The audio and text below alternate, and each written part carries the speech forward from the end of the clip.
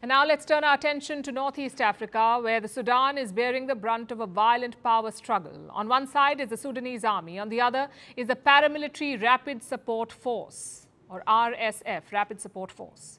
In April this year, a war erupted between the two, the army and the RSF.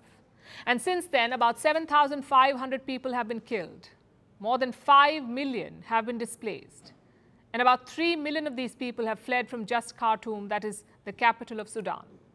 The RSF has been fighting to take control of Khartoum.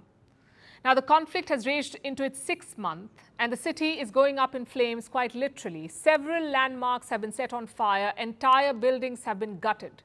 The paramilitary forces attacked the army headquarters this weekend. Our next report tells you more. This is no ordinary building with a glass facade.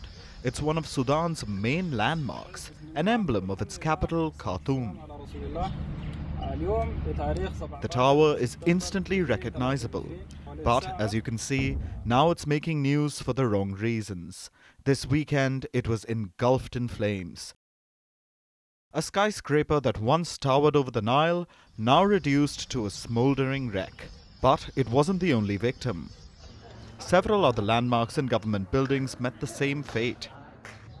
The Sudanese capital has been a crucial target of the paramilitary Rapid Support Forces. They've been trying to gain control of Khartoum since the war erupted on the 15th of April this year. The conflict was triggered by a power struggle between these two leaders, Chief of the Sudanese Army, Abdel Fattah al-Burhan, and his former deputy, Mohammed Hamdan Daglo, who is now the RSF commander. Nearly 7,500 people have been killed so far. Over 5 million people have been displaced. 2.8 million of them have fled from just the capital city. Its neighborhoods were once densely populated. Today, they're a mere ghost of themselves. Though conflict is regular in Khartoum, this weekend was like no other. The RSF began attacking areas controlled by the army on Saturday, including army premises and headquarters. This continued into Sunday. Residents woke up to the sound of bombs and found clouds of smoke everywhere. Several government buildings were on fire.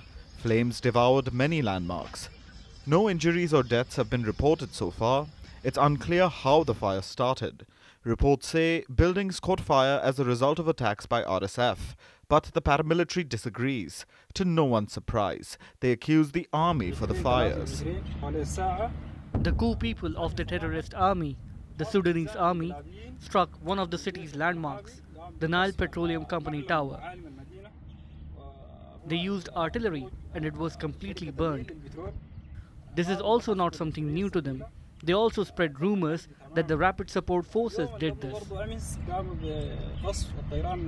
Attack after attack has turned Khartoum into a shell of its former self. And while both sides are to be blamed, it's the people of Sudan who are paying the price for it.